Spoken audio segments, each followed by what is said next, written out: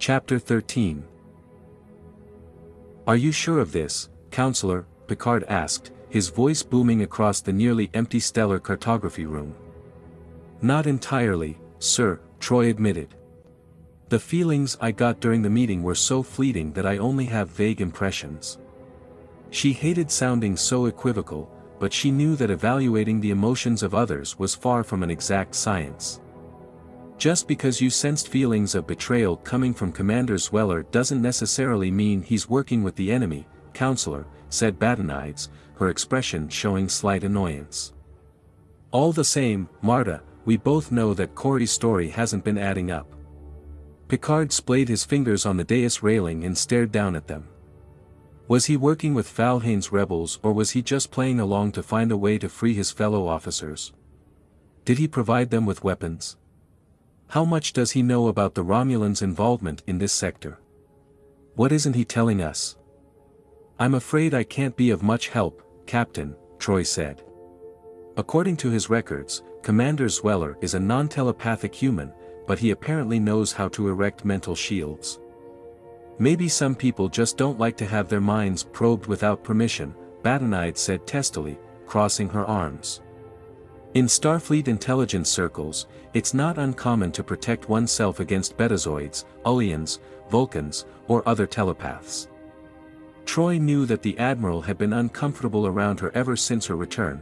She assumed it was most likely because of what Badenides had learned about her lover and his possible provocative actions at the peace conference. The counselor momentarily considered confronting the senior officer with this observation, but decided against it. Best to let the matter drop. Sir, I still have more work to do helping the Slayton survivors. Is there anything else I can help with? Picard nodded to her, his eyes darting momentarily to Badenides. No. Thank you, Deanna. Will take your concerns under advisement. With a curt nod, Troy backed away and stepped through the door and into the corridor. She scarcely needed her betazoid abilities to interpret the Admiral's hostile parting glare. The doors to the aft observation lounge parted with a faint pneumatic hiss, and Picard strode in, the Admiral at his side. Picard found Corton Zweller standing in the dimly lit chamber, staring idly at the sparse starfield that lay beyond the Enterprise's stern. Zweller turned desultorily toward him, and the captain stared at his friend for a moment, searching his eyes, looking for some sign that things were not as confused as he feared. But all he saw was a carefully blank countenance, a Vulcan-like mask, that concealed all emotion. The silence stretched uncomfortably. Picard sighed heavily. We need to talk, Corey. Just you and me and Marta. Again. What about, exactly? I think you know, said Picard. He sat behind the long, low table, and gestured for Zweller to take a seat across the table from him. Badenide sat beside Picard, her hands steepled under her chin as she studied each of her old friends in turn. There are still some troubling inconsistencies in your accounts of your time on Kiaros 4, Picard said. Such as? Have you gotten new information from Grellan? Or has my esteemed colleague Dr. Gomp renewed his campaign of character assassination? Badenide spoke up then. Grellan's not talking much. And none of your esteemed colleagues seem to have a very high opinion of you right now. Zweller snorted, but the Admiral pressed on. Everyone seems convinced that you worked closely with Falhane and Grellan both, aiding the army of light rebels in their fight against Roward. I've said as much. I freely admit that I helped them somewhat, Zweller said, leaning back in his chair. The only way I was going to get my fellow crew members off that planet was to pretend to work with them, until such time as I could seize an opening, and escape. What lengths were you willing to go to before your attempted escape, Corey? Badenides asked. Did you provide them with the weaponry that they used in the attacks on the peace conference? Or the other attacks on Roward's forces? And why did you aid them in kidnapping the Enterprise officers? Whoa, slow down, Marta. One question at a time. They already had some weapons when I was captured, when we were captured. I assume they may have gotten them from the Romulans. It didn't seem particularly important where they got them at the time, just that they had them. And I did not participate directly in the melee at the peace conference. Picard was incredulous, and interrupted his friend. Then how did you remove Riker's and Troy's comm badges? Zweller's jaw clenched, almost imperceptibly, and he spoke again, his voice as carefully modulated as before. I said that I did not participate directly in the melee. I was with Grellan's troops in an antechamber, trying to keep them calm while their leaders negotiated. I hoped that all of us from the Sladen would be released if the talks went well. When the fighting began, which, I might add, was not precipitated by any of Falhane's men, I bullied aside 2 of my guards to rescue Riker and Troy before they could be killed. I still don't know who started the attack, Jean-Luc.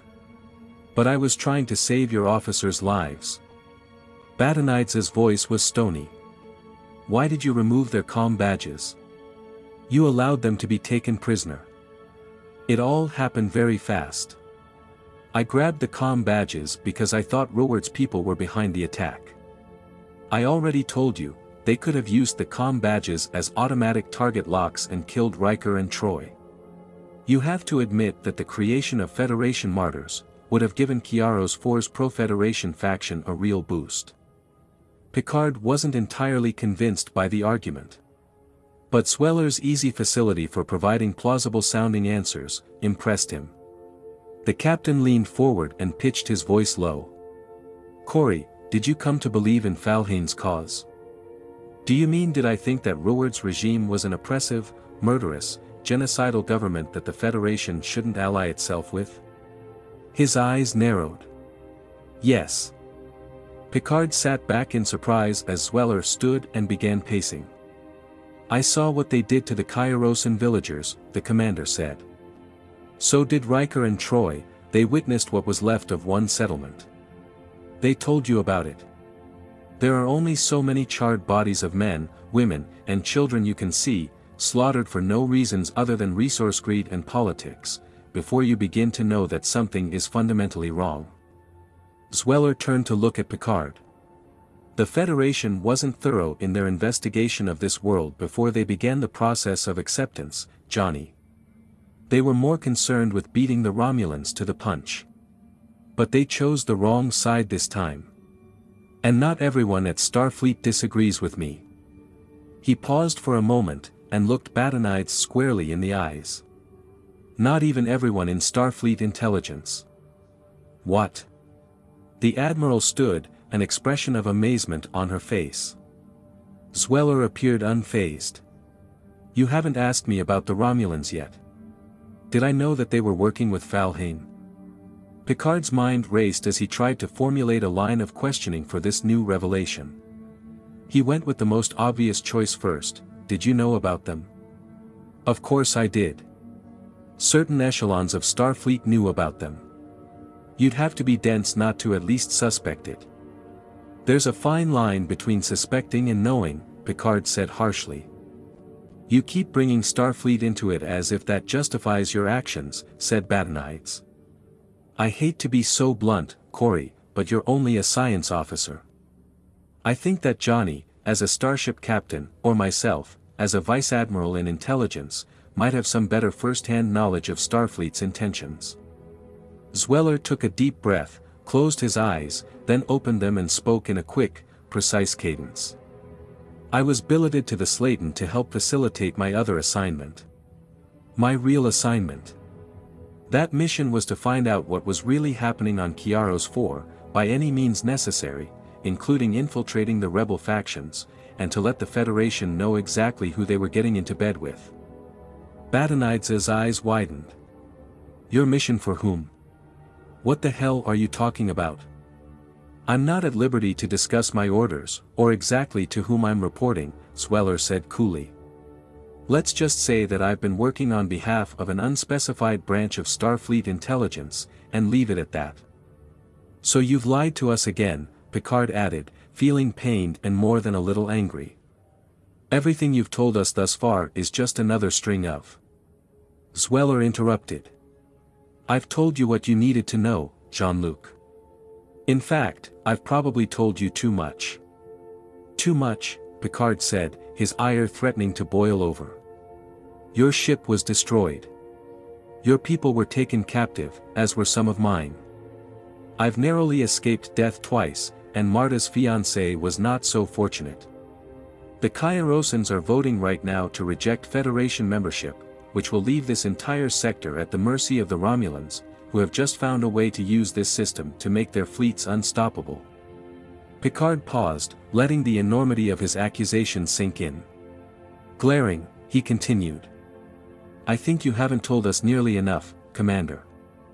Zweller turned his back to his friends, and walked over to the viewing window, staring out at the sparse sea of stars floating in the blackness. Finally, he spoke. None of this was supposed to happen. Certainly not the Sladen's destruction or the ambassador's death.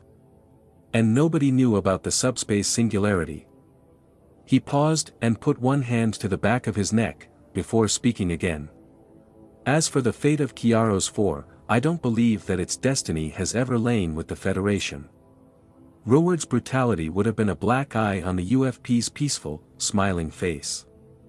The planet was a write-off before you ever got here. Batanides' tone was wrathful. Are you saying that Aubin died for nothing? No.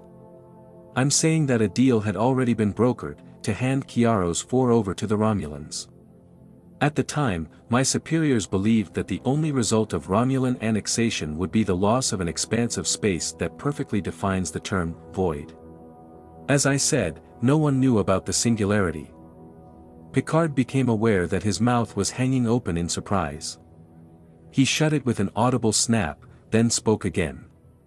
You said that these supposed higher-ups in Starfleet had made a deal. What were we allegedly getting in exchange for handing this system over to the Romulans? The Romulan Tal Shiar was going to furnish a list of all Romulan intelligence operatives working inside the Federation. Prior to the discovery of the subspace singularity, it had looked like a pretty good deal.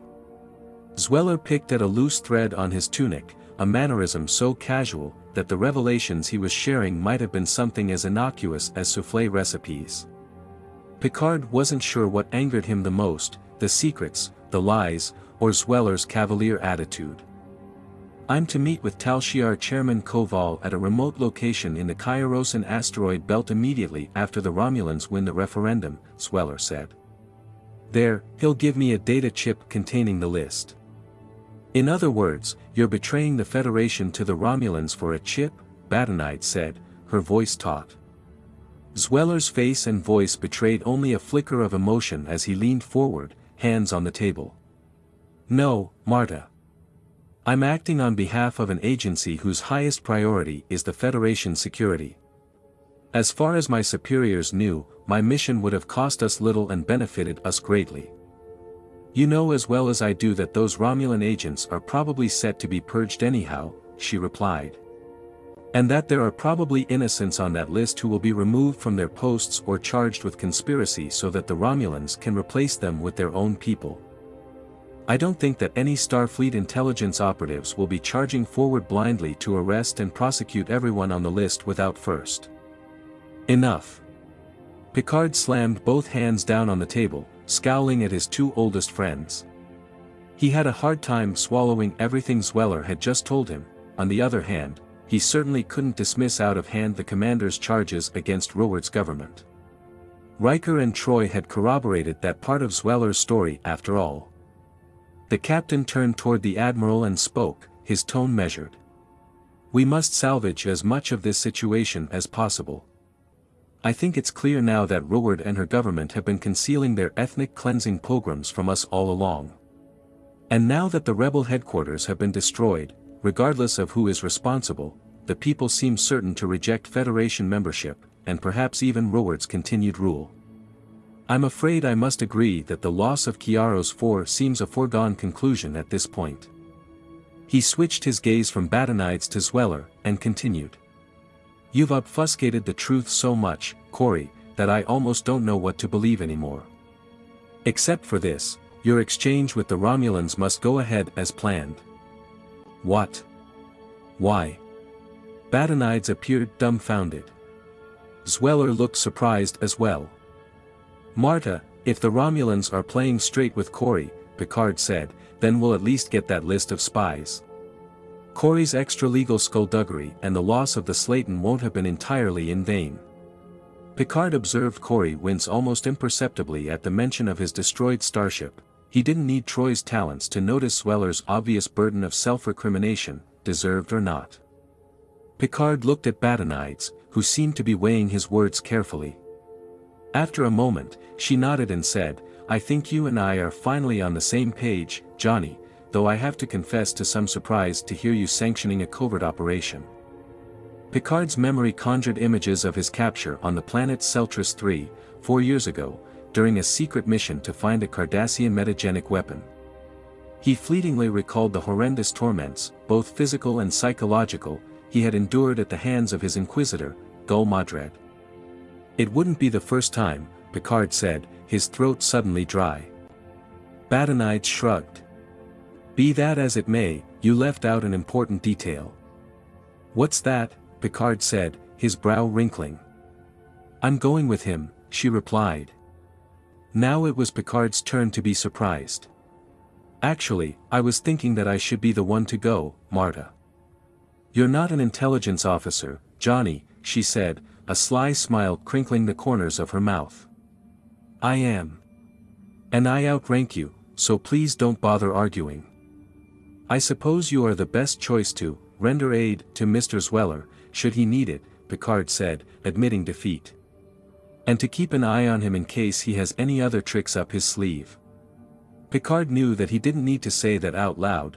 He assumed that both Badenides and Zweller were already thinking it as their reflections regarded each other appraisingly across the polished tabletop.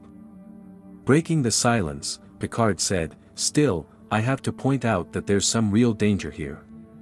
Badenides flashed him a "no kidding" look of mock surprise. He ignored it, and continued. "While we're trying to neutralize the singularity, we'll stand a greater chance of success if we can divert the Romulans' attention elsewhere." "Onto the two of us," Badenides said. "In other words," Zweller said acerbically, "we're going to serve as a distraction." Picard ignored the comment. "You'll be issued a shuttle so you can make your rendezvous at the appointed time." The captain's comm badge suddenly chirped, and Will Riker's voice issued from it. "Captain, I think we've finally got some good news. Geordi has worked out the details of his plan for dealing with the singularity." And not a moment too soon, Picard thought. "Splendid, number one. I'll join you on the bridge in a moment." Rising from his chair, Picard took a last look at his two friends, and fleetingly saw them as they had once been, rousingly ebullient, and slightly rebellious, cadets. How time and politics change us all. "It is vitally important that you keep the Romulans occupied," he said, straightening his tunic as he prepared to exit the observation lounge. "And personally, for me, it's equally as important that both of you return from your appointment, alive. We'll deal with these other matters, later." If there is a later for the three of us, Picard thought as he strode down the corridor. The silence in the room was palpable after Picard departed. Badenides's thoughts were a whirl, as she tried to make sense of the revelations to which she had just been made privy. She looked over at Zweller, who was now slumped in his chair, refusing to meet her gaze. He spoke first. "I'm sorry, Marta. It wasn't my intention to have this all go south. I'd do anything to bring the crew of the Slayton back, and Aubin was." "Don't." Her voice was firm and unyielding. "Don't you dare bring Aubin into your—" And then it hit her.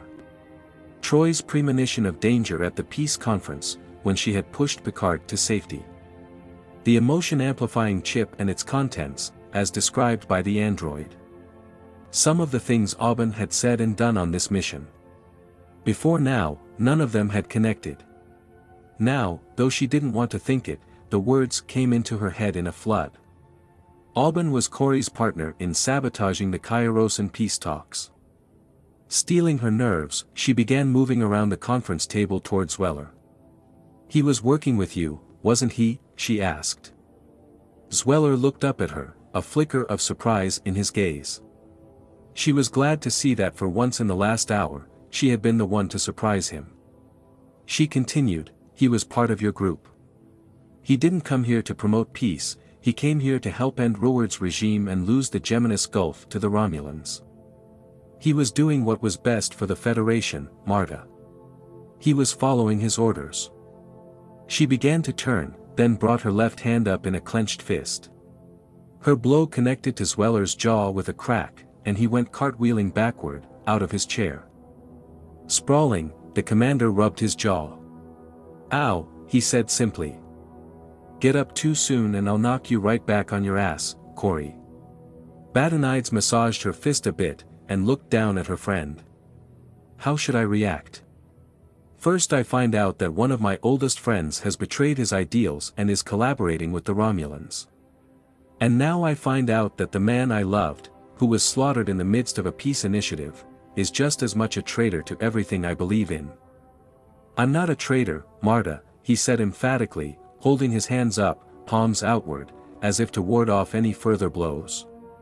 "And neither was Aubin. We were following orders from Starfleet, orders that worked to the benefit of the Federation. Oh yes, I can see the big benefit. A starship and her crew destroyed. Countless Kyrosans dead. A famed ambassador murdered. The fleet's flagship about to be booted out of the system. Unless, of course, we go to war over a rebel prisoner who has requested asylum. Have I missed any of your benefits? And who exactly was it who cut your cloak and dagger orders, Corey? I'm a flag officer in Starfleet intelligence. Don't you think I would know about any clandestine deals with the Romulans? You know as well as I do that there are branches of Starfleet that are more covert than intelligence." Badenides seemed unconvinced.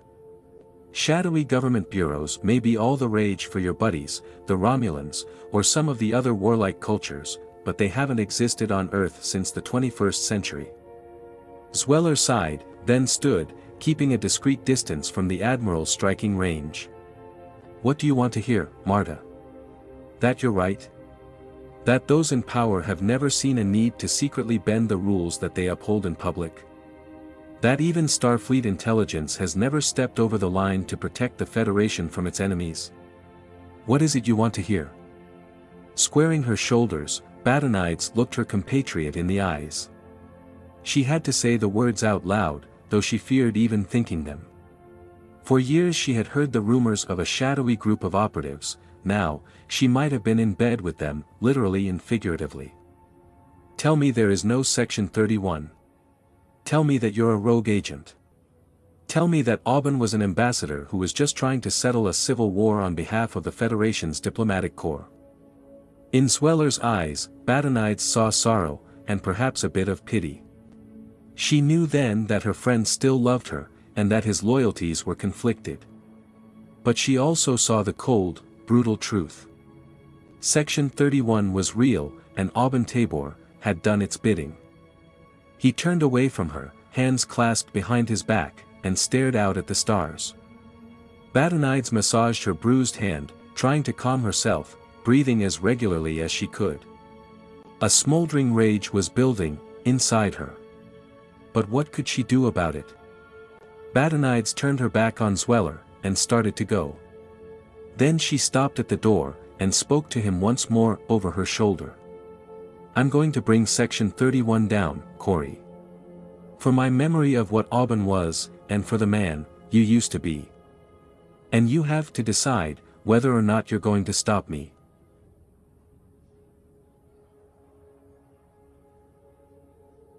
Chapter 14.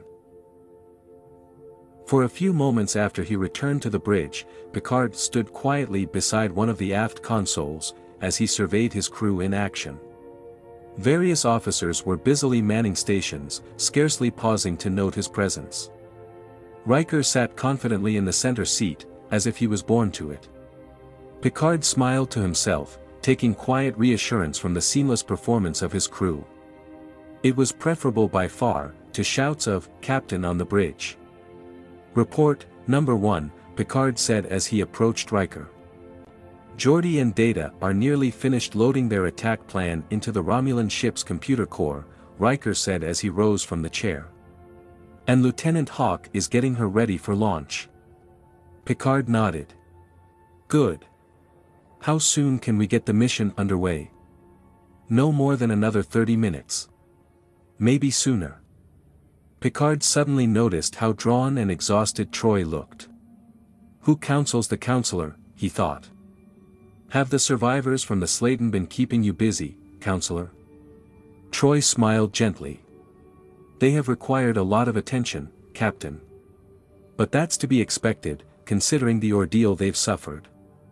Apart from their suspicions about Commander Zweller, their morale is actually quite good. I'm really much more concerned about our other guest. Picard understood immediately. Grelin.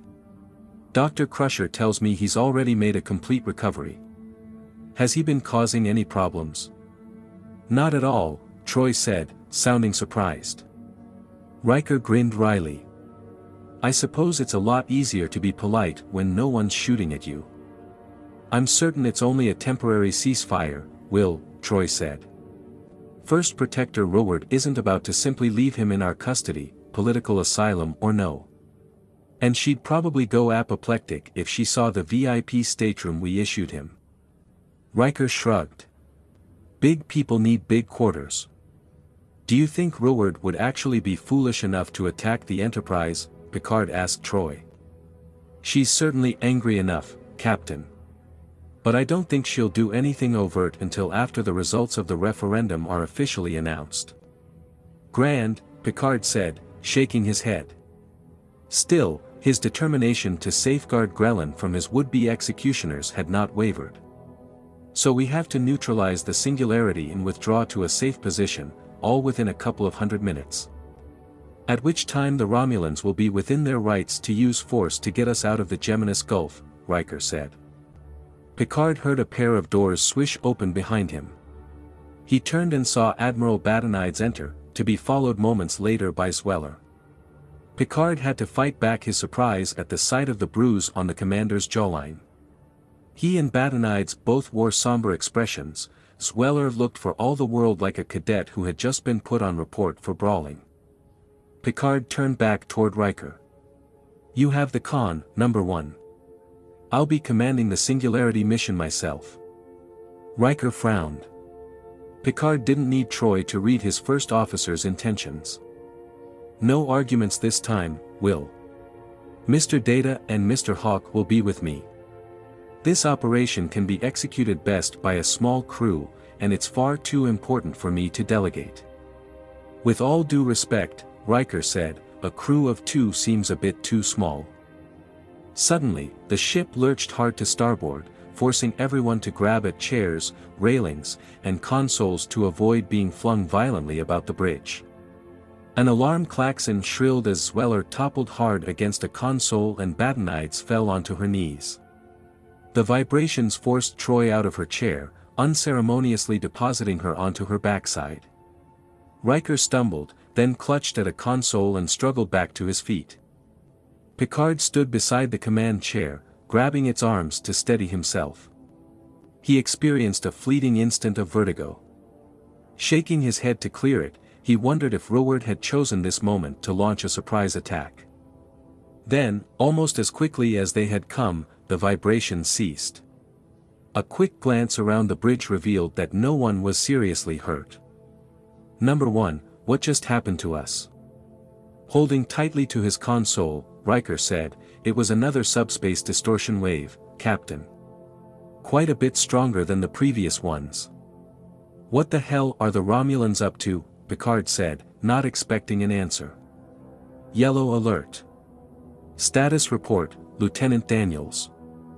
Staring at his readouts on the upper bridge, Daniels spoke breathlessly.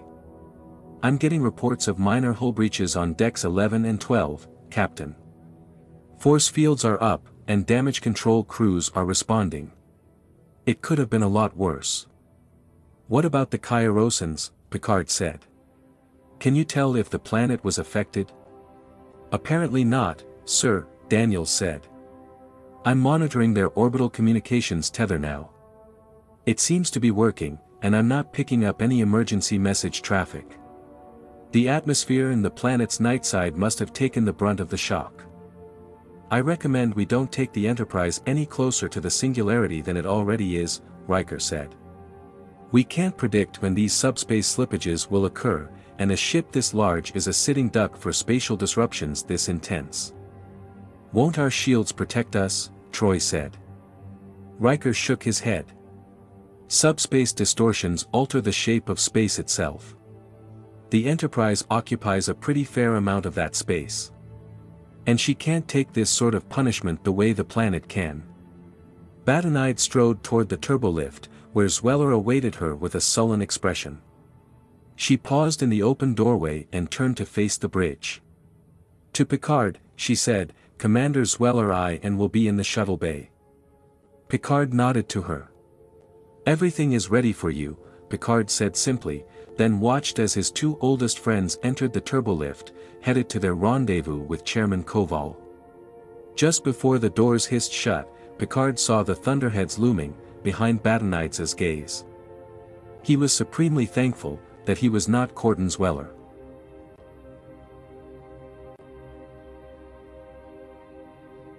Thanks to the tireless efforts of Data and LaForge, the Romulan scout ship was ready for launch, 10 minutes ahead of schedule. The bridge crew had detected 3 more strong subspace distortion wave fronts that followed no perceptible pattern. The Romulans were clearly stepping up their efforts. It could be that they were closer to harnessing the subspace singularity's colossal power than anyone had suspected. But they might also be losing control of it, Picard thought. No wonder they wanted us to clear out of here yesterday. The shuttlecraft Herschel, carrying Zweller and Badenides, had already departed when Picard entered the shuttle bay. Now that the damage had already been done to Federation-Kairosan relations, Picard could only hope that his old comrades at arms could extract some useful information from the Romulans. And that they would survive the attempt. Aboard the Romulan ship, Picard found Data seated directly behind the cockpit, where he had become part of an arcane and faintly disturbing tableau. The back of the android's head, including much of his hair, lay discarded on a nearby seat. The gleaming cortinide and duranium of his skull lay exposed, bearing the busy polychromatic flashings of the positronic matrix that comprised his sentience. A flat, paper-thin cable ran from near the top of his head to an information access port in one of the bulkheads. Picard realized he was staring when Data smiled up at him. "Please forgive my appearance, Captain. This direct interface will allow me to access the array's security grid a great deal faster than I could by entering commands through the consoles." Picard had rarely seen Data in such a state of partial disassembly. The sight was a stark reminder of the huge gulf that still separated his inorganic friend from the humanity to which he aspired. Organic beings, Picard reflected, tended to take their basic bodily integrity as a fait accompli. "Carry on, Mr. Data," Picard said as he made his way forward into the cockpit, where he took one of the 2 narrow seats. Lieutenant Hawk sat in the other, and was running a series of pre-flight checks. During the flight from the Rebel base, Picard had become quite familiar with the scout ship's many systems and instruments, despite the alien appearance of the icons in the cockpit's graphical interface. Still, he was glad to have Hawk at his side on this mission. The lieutenant was not only a fine pilot, but also an exceedingly quick study. Picard was well aware that Hawk had been watching the cockpit controls attentively during much of the voyage from Grellan's compound to the Enterprise. "Assuming that we get out of the current circumstances alive," Picard thought, "I expect you to go quite far, Mr. Hawk." "Captain, could I ask you a question?" Hawk said, setting his activities aside for a moment. Picard could see that something was bothering the younger man. "Certainly, Lieutenant. What's on your mind?" "Assuming we succeed, what are the chances of anyone ever locating this subspace singularity again?" "Commander LaForge is of the opinion that it won't be detectable again for centuries. If ever." Hawk hesitated, then seemed to find the courage to go on. "Commander Zweller spoke with me shortly after the mission briefing. Picard thought he knew where this was heading. And he believes that we may be overreacting to the threat posed by the singularity. I think he may have a valid point, Hawk said. May I speak freely, sir? Of course. We're about to destroy this thing, for all intents and purposes. Doesn't that fly in the face of our overall mission of exploration? It might even be questionable under interstellar law. With the fate of the universe at stake, Lieutenant, I'd gladly face the consequences of my decision in a court of law, Picard said. A moment later, he added, I take it Commander Zweller brought these matters to your attention as well. Yes, sir. He did. And are you strongly in agreement with him? Hawk looked uncomfortable. I think that the question needed to be raised. Once we do this, there's no turning back. You're right. There is no turning back. Picard sighed and looked through the scout ship's forward viewports through steepled fingers. Lieutenant, I'm not insensitive to your concerns. I've wrestled with the same issues myself. This mission goes against all of my instincts as an explorer. If I thought there were any safe way to preserve this phenomenon for scientific study, I would. But I can't. The risk is simply too great. Still, Hawk said glumly. If we could find some way to save this thing, and harness its power for some peaceful purpose. He trailed off into silence. Lieutenant, are you acquainted with the writings of Lord Acton? Power tends to corrupt, Hawk quoted, nodding. And absolute power corrupts absolutely. A smile slowly fanned across the younger man's lips. Strange, Picard said. That old caveat always struck me as more chilling than humorous. Hawk looked mildly embarrassed, and his smile abruptly vanished. That isn't it, sir. It's just that. He trailed off again. Picard frowned. Yes. It's just that Commander Zweller told me that you'd probably quote Lord Acton to me if I spoke to you about this. Picard's comm badge overrode his tart response before he could deliver it. Crusher to Captain Picard. Go ahead, Doctor. I just heard that you're planning to fly the mission yourself, the doctor said, her tone slightly chiding. I'm not sure it's a good idea for you to enter the cloaking field. We don't know what effect it will have on your artificial heart. Doctor, what does the cloaking field have to do with my heart? Cloaking devices tend to give off tetryon particles, Crusher said. And that energy field is made up of literally thousands of cloaking devices. Then why wasn't I harmed by the tetryon emissions that led us to this scout ship? The tetryon counts inside the cloaking field could be much higher, she countered. You could be flying into a veritable soup of tetryons. The only thing Picard disliked more than medical conversations like this one, was having them in front of other members of his crew. Damn it, Beverly, I'm not an invalid. Captain, do I have to remind you what happened at the Lunarian conference? Crusher said, beginning to sound impatient. He remembered, all too well. The Lunarians had shut his heart down with a compressed tetryon beam. That incident had nearly cost him his life. But Picard knew that the stray tetryon output from any number of cloaking devices was a far cry from a weapon of that sort. Doctor, if you believe that I'm endangering my life unnecessarily, then I suggest you relieve me of duty. I wish I could. No one really knows for certain what the conditions will be like inside the cloaking field. But you need to know the risks. Picard had never enjoyed being reminded that he owed his life to an artificial heart, and that was especially true now that Batanides and Zweller had come back into his life. After all, the only reason he now needed the synthetic organ was because the three of them had once lacked the simple common sense to demur from a fight against three bloodthirsty Nausicaans. Picard spoke into his comm badge, his manner somewhat gentler. Objection noted. And if it's any consolation, Doctor, we won't need to stay behind the barrier for more than a few minutes at the most. Picard out. Hawk quietly cleared his throat. Everything's green to go, Captain. Then, I trust that means you've put your misgivings aside? Truthfully, Hawk said. Not entirely. It still strikes me as a horrible waste. But we don't have a better option. Picard appreciated Hawk's candor. "Then let's get underway," he said as he took control of the helm. "Cloaking system still functioning properly," Hawk said, looking up from one of his indicator panels. "No one would be able to observe the scout ship's departure from the Enterprise." Picard brought the scout ship smoothly forward, guided her through the wide launch bay, and departed for the inky blackness beyond. The viewer now showed the livid red and ochre daylight side of Kiaros 4. Seeing that their heading was already laid in, Picard instructed Hawk to engage the impulse engines at warp point 2. Crossing the approximately 5 AUs that separated Kiaros 4 from the subspace singularity's cloaking field, would be slow going at that speed. The journey would take about 3 hours, but pushing the scout ship's engines any harder would risk drawing unwanted Romulan attention. Even at this velocity, they would still reach the cloaking field a few minutes before the Enterprise's departure deadline. And a few minutes ought to be all the time Data would require.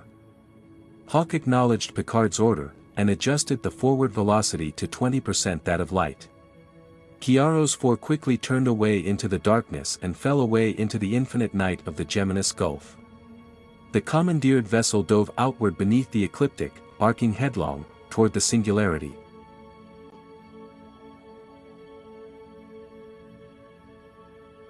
"Your captain's beverage is delightful," Grellan said to Riker and Troy.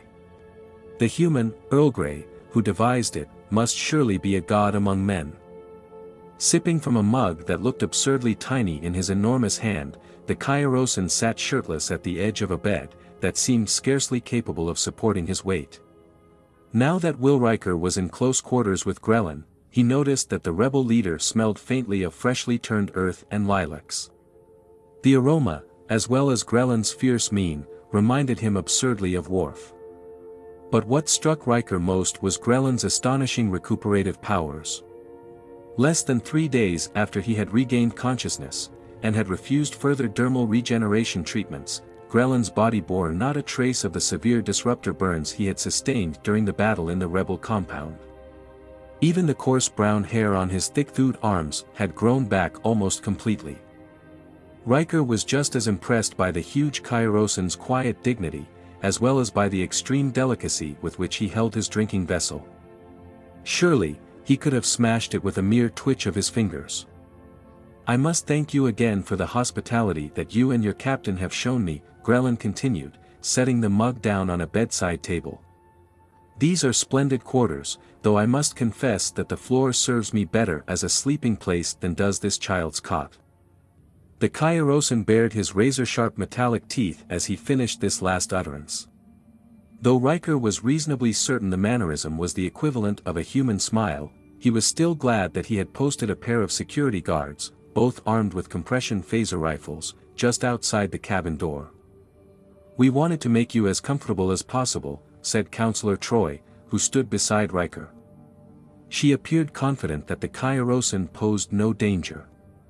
Still, Riker was uncomfortably aware that Grellan could easily snap her neck without even having to rise to his feet. Grellan tipped his head in apparent perplexity. Riker wondered for a moment if the universal translator had malfunctioned. Or perhaps the Kairosan tongue simply contained no word that corresponded to comfort. "No matter," Grellan said.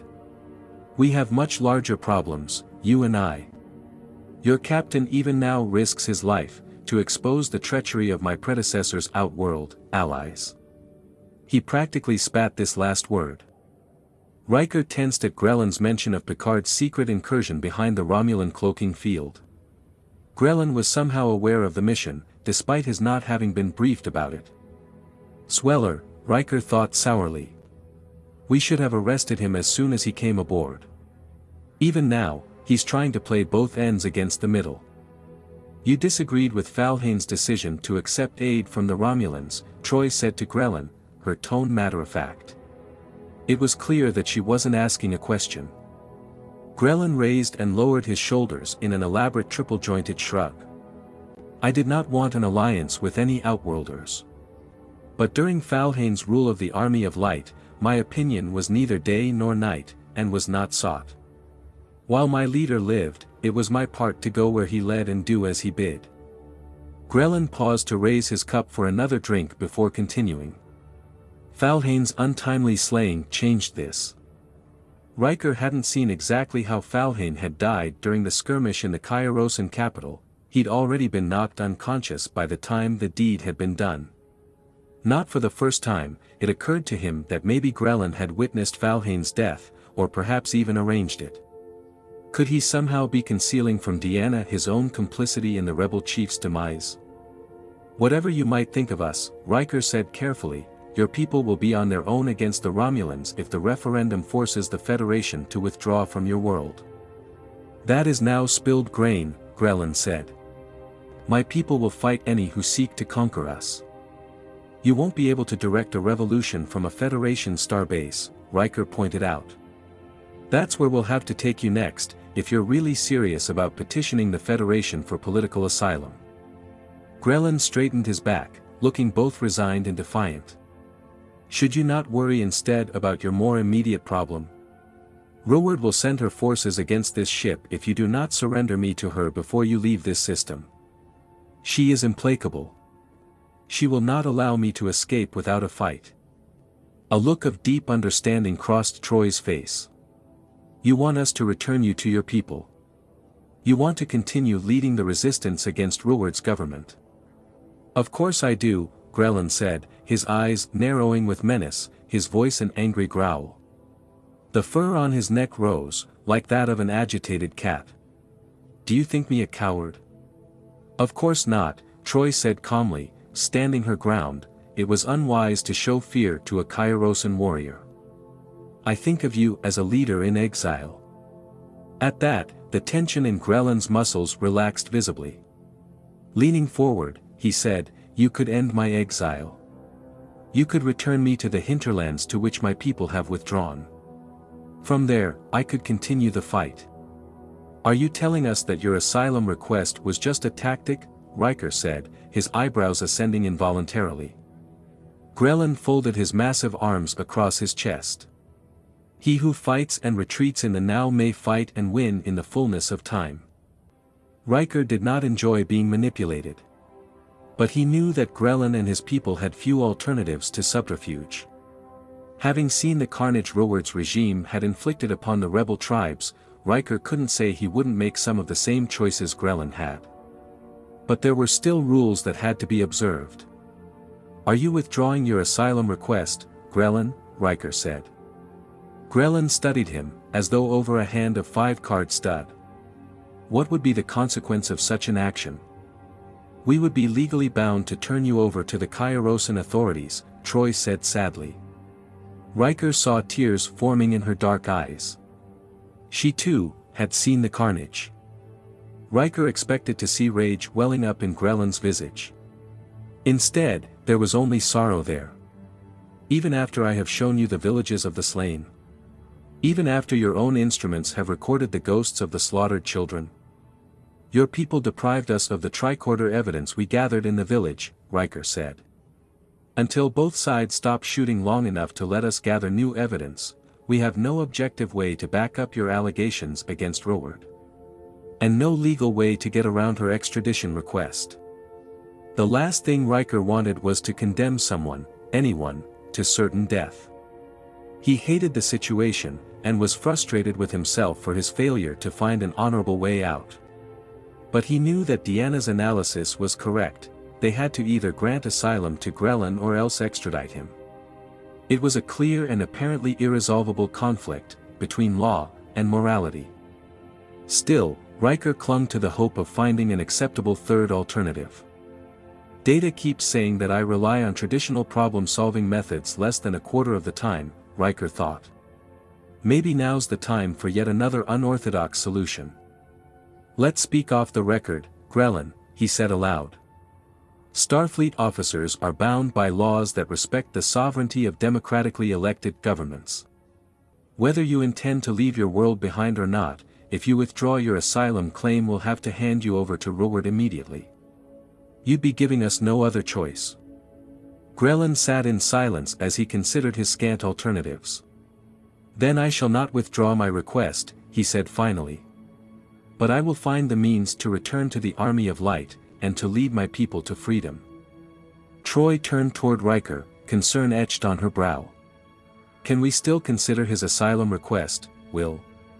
He's just admitted that it was only a ruse. Maybe according to your empathic sense, Riker said.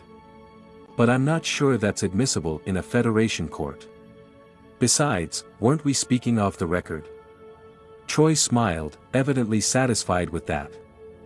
Tell me, Commander Riker, what will you do when Roward attacks? Grellan said earnestly. And she will attack, rest assured, probably within the hour.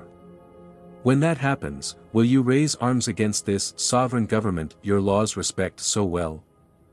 Riker wasn't sure what to say to that. After an awkward pause, he said, I'm sure the captain will negotiate a resolution everyone can live with. If he survives his present undertaking, Grellan said earnestly. Jean-Luc Picard is an extremely resourceful man, Riker said. And he has a pair of excellent officers at his side. Then I will pray that will be enough, Grellan said.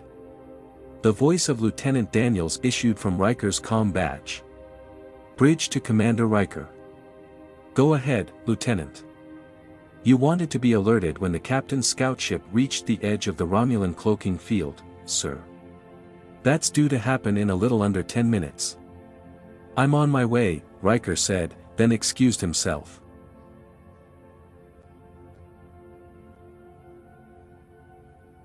Data sat motionless behind the scout ship's cockpit, his golden eyes unfocused. Interfaced directly with the ship's systems, the android consulted the sensors and confirmed that the cloaking field lay dead ahead. It was almost time to begin the mission's most critical phase. He heard the captain speaking, his voice sounding as though it had traversed a great distance before reaching him. Any sign we've been detected, Mr. Hawk? Negative, Captain. Our cloaking frequency still matches the data we got from the telemetry probes. The maximum harmonic variances aren't even worth mentioning. Picard sounded relieved to hear that. Good. Mr. Data, it appears there's nothing standing in our craft's way. Let's hope that means there's nothing standing in your way either. Data paused to damp down the output from his emotion chip. Nervousness was an emotion he did not particularly enjoy. Contact with the cloaking field in 15 seconds, Hawk said. Data listened as the lieutenant began counting down. He recognized the slight quaver of apprehension in the lieutenant's voice, and understood its source well enough. After all, if the Romulans had indeed somehow managed to rotate their cloaking field harmonics at any time since the Enterprise had last probed the area, then the scout ship would immediately become conspicuous. A warbird could be upon them in moments, ending the mission ignominiously, and there would be no time for a second attempt. Data's android perceptions were now attuned to an extremely minute resolution, which enabled him to notice the trillions of separate information cycles that occurred every second within his positronic brain. Each of those seconds seemed to last for hours, enabling Data to review most of the onboard library of Romulan literature, music, and drama in an eye blink. Using an infinitesimal fraction of his positronic resources, Data listened as Hawk continued with his countdown, leaving protracted lacunae between each word. 4. Data reiterated the mission plan 2071 times, while simultaneously reviewing the probability theory equations of Earth's Blaise Pascal, as well as the collected sonnets of Phineas Tarbold, of the Canopus planet. 3. Data monitored and corrected an almost undetectable engine output imbalance, which he attributed to the close proximity of the subspace singularity, and at the same time, revisited Kurt Gödel's axiom, negating the recursive validation of mathematical systems. 2. He reviewed the mission plan several dozen times yet again while composing a complex contrapuntal string interlude based on large prime numbers and the mathematical constructs of Leonardo Fibonacci and Jean-Baptiste Fourier. At the same moment, he extracted from the ship's computer core the rules to a multidimensional Romulan strategy game that was strongly reminiscent of the meditative Vulcan pastime, known as Calto. Stop fidgeting, Data told himself. 1. Just as the ship crossed the threshold, Data transmitted a simple handshake code to one of the buoys located on the Romulan array's periphery, then patiently awaited a response. After an eternity, which concluded in an almost negligible fraction of a second, the counter-signal arrived. The buoy appeared to have accepted his credentials, recognizing him as a part of its own programming. His foot, as Geordi might have said, was in the door. Data briefly permitted some real-time visual inputs to enter his accelerated consciousness. He watched as the Romulan array winked into existence on the forward viewer, along with the nearest few dozen of the outermost layer of buoys. From the array's still distant center, the subspace singularity's accretion disk stared out like a baleful red eye. Though he was tempted to pause and continue admiring the vista before him, Data instead shut down his optical inputs and shunted those resources back toward his mission objectives. He resumed parsing time infinitesimally. "I can see some of the nearer cloaking buoys," Picard said. "There must be thousands of them out there. It's extraordinary." Data felt a stab of envy, since the sensory information he was receiving at the moment couldn't really be described as sight. For about a femtosecond, he longed to see everything the two humans in the cockpit were seeing. He wondered if the abstract polygonal shapes and solid geometrical forms now impinging on his consciousness resembled the universe as Geordi LaForge perceived it.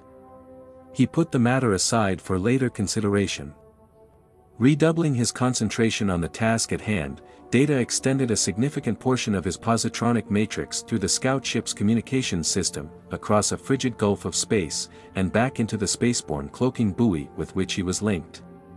He entered the labyrinth of hyperfast subspace channels and positronic pathways that connected the buoy to thousands of identical others. Dozens of blocks of angular Romulan text, each of them scrolling past at lightning speed, flickered almost tangibly before him, though he knew that their ideographic code was visible to no one else.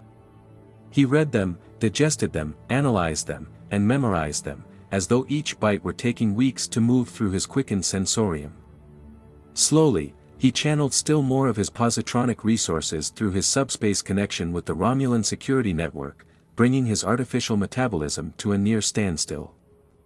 "Initiate Phase 1, Mr. Data."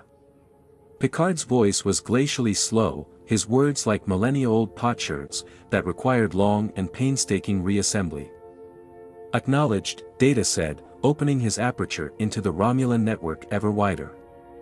Now, forced to use a great deal more of his cognitive resources than before, Data put aside still more of his background activities, concentrating on the swiftly churning labyrinth of visual icons that crowded his subjective sight. Still, it wasn't a severe challenge. All he had to do was repeat particular Romulan algorithms and follow specific electronic pathways he and Geordi had discovered during their lengthy analysis of the scout vessel's computer core. Still, the work took more and more of his attention, and Data felt an increasing sensation of something akin to kinesthesia. It was as though the torrent of information in which he now swam had palpable form, becoming an extension of his artificial body. Disguising several of his own subroutines as maintenance programs, Data slipped into an information channel normally reserved for Romulan engineers and repair technicians. An agonizingly slow search, which lasted just short of half a second of objective time, deposited him inside yet another subsystem, this one designed to allow Romulan technical personnel to adjust the entire facility's cloaking field harmonics. He immediately began making subtle alterations to the programming code contained on several of the array's most critical isolinear chips. At the same time, he altered the scout ship's cloaking frequency so that it would continue to blend in with that of the array. Data's emotion chip surged with elation. If the ploy worked, then the defense systems would soon perceive the array's own structures as external invaders. Those circuits would almost instantly become overloaded with faulty information, freeing Data to use the principal maintenance channel to send the containment system an abort order, thus launching the Romulans' entire suite of failsafe programs, and thereby irretrievably banishing the singularity into subspace. With Phase 1 of the mission completed, Data swam out of the information stream, forcing his cybernetic awareness to resume assimilating time scales meaningful to Captain Picard and Lieutenant Hawk. "Have you noticed any Romulan security programs yet, Mr. Data?" Picard asked. Data smiled triumphantly. "No, sir. And my alterations to the defense system are spreading throughout the network." It should be completely paralyzed in another 4.3 seconds. Excellent, Mr. Data. Begin Phase 2. At once, Data resubmerged himself in the information stream, marshalling his consciousness into the maintenance channels. From this viewpoint, the flow of bytes through the adjacent security network had become a raging torrent, a storm-swollen river of multiplying, self-contradictory information that would surely overwhelm any conscious entity caught on its virtual shoals. Fortunately, the maintenance channels were relatively tranquil by comparison. With a cybernetic whisper, Data loosed the "abort" command into the maintenance channel's information queue. He watched in contemplative silence as his handiwork propagated itself, copied and relayed through the entire network by dozens of buoys, then by hundreds. The "abort" protocol began working its way toward the Singularity's containment facility, moving at first in a leisurely inward spiral, then taking on increasing urgency. So far, Data thought, so good. Then, one of the buoys said, no. Immediately, two others rejected the "abort" order as well. An almost defiant refusal swiftly began escalating throughout the network. The inward spiral slowed, then stopped. Then, reversed. "You do not belong here," declared an unseen presence from behind, above, below, between, within, without him. "Uh-oh," Data said.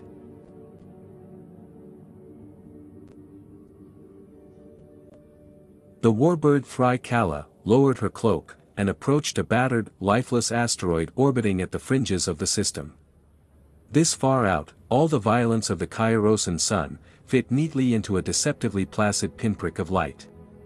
Koval stood in the vessel's control center, observing the Federation shuttlecraft that was keeping station nearby.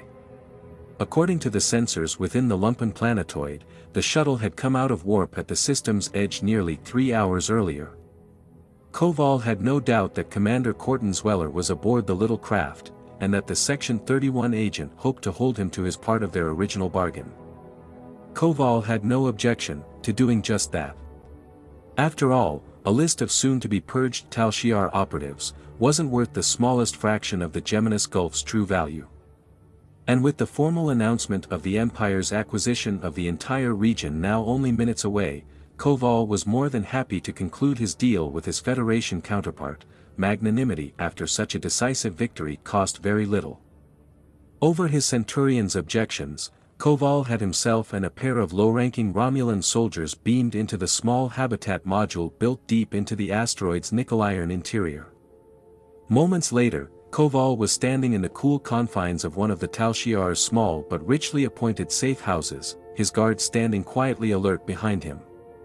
At the opposite end of the chamber, Commander Zweller and a silver-haired woman in a Starfleet uniform shimmered into existence. Koval and Zweller briefly exchanged pleasantries, and Zweller introduced the woman as Marta, his assistant. Silently noting the lieutenant's pips on the woman's collar, Koval nodded courteously to her. It took Koval a moment to place her face, but he quickly recognized her as an important admiral attached to Starfleet's principal intelligence-gathering bureau. Batonide, he thought. Or is it Batonides? Regardless, she was one of several Starfleet intelligence operatives whose dossier was familiar to him. Koval surmised that she might not appreciate the extent of her notoriety, and that she had removed her true rank insignia in the hope of obscuring her identity and avoiding capture. He turned his attention back to Zweller, and noticed a slight discoloration along the side of the human's face. "Your escape from the rebels appears to have been rather more perilous than I thought, Commander," Koval said. "One would think your Federation doctors would have repaired your injuries days ago." Zweller put a hand to the remnants of the bruise on his cheek, then smiled. "Oh, you mean this? It happened on the way out to the asteroid. It's an amusing story, really." He paused for a moment to look significantly at his assistant. "I fell down. Marta, make a note to have that shuttle's artificial gravity generator checked, as soon as we get back to the Enterprise." "Yes sir," the woman said, her tone almost surly. Humans, Koval thought. They say we are difficult to understand. The Romulan walked to a table in the center of the room and lifted a clear decanter in which a pale, aquamarine-colored liquid sloshed. He poured a small amount into 3 glasses, then raised one to his lips. "To the future of the Geminus Gulf and the Kiaros system," Koval said before emptying his glass. He relished the burning sensation the pungent liqueur created as it went down. Zweller picked up the other 2 glasses and handed one to the woman. "I can drink to that," he said, and downed the beverage without a moment's hesitation. Though the woman seemed a bit put off by the drink's piquant bouquet, she drank her portion as well, though not as quickly. "It's been a good while since I've had non-replicated Califal," Zweller said. Though he was smiling, his eyes were hard. Regarding Zweller coolly, Koval segued straight into business. "You must be aware by now that the Federation's presence on Kiaros 4 is at an end, Commander. Most of the precincts have already reported their election results. Within perhaps 10 of your minutes, First Protector Roward will formally announce her people's willing entry into the Empire." "I suppose so," Zweller said, nodding slowly. "Then perhaps we should finish our transaction as quickly as possible," the woman said evenly. Koval held up his left hand, palm up, and one of the guards stepped forward and placed a slender data chip into it. Koval was about to present it to Zweller, when the secure comm chip implanted into his jaw vibrated gently. Because the tiny speaker conducted sound through the bones of his skull, only he could hear Sub-Centurion Vari's urgent hail. "Go ahead, Fry Kala," Koval sub-vocalized. Only the slight clenching and unclenching of his jaw muscles betrayed the fact that he was having a covert conversation.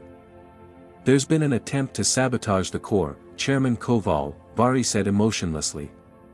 "However, the security failsafe programs are already isolating and purging the intrusion." "Acknowledged, Vari. Keep me informed." Koval studied Zweller and Badenides through narrowed eyes. He was well aware of Ambassador Tialik's failure to persuade Picard to make an early departure from the Geminus Gulf. He could only assume that this incursion on the core was Captain Picard's doing. The scout ship that Tialik had said Picard claimed to know nothing about, despite the fact that he'd used it to escape from the Army of Light compound, could have given the Starfleet captain some of the tools necessary to mount an effective assault on the core. But he knew it couldn't give him the capacity to defeat the Rokel, the state-of-the-art artificial intelligence that patrolled the core's every system. Nothing Koval had ever encountered could do that. "Chairman Koval," Zweller said, ending the protracted silence.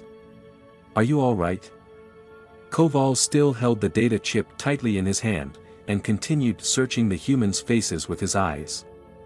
Their expressions betrayed nothing. Was Zweller involved in the sabotage as well? Or had Picard undertaken the attack entirely on his own initiative? Deciding that the Rokel would render those questions moot soon enough, Koval surrendered the data chip to Zweller, who responded by flashing a toothy smile. "When you return to the Enterprise," Koval said quietly, "tell Captain Picard that he plays a very dangerous game. That is, if he survives his current endeavor." Koval was pleased to see that Zweller's smile had faltered, ever so slightly. "So, he does know something." Koval suppressed a triumphant grin. Koval set his Califal glass down on the table, none too gently. "The Federation's welcome in the Geminus Gulf is now worn out," he said, freighting his words with menace. "And when Protector Roward makes the official declaration, you, and every other human in this system, would do well to be heading back toward Federation space, very quickly."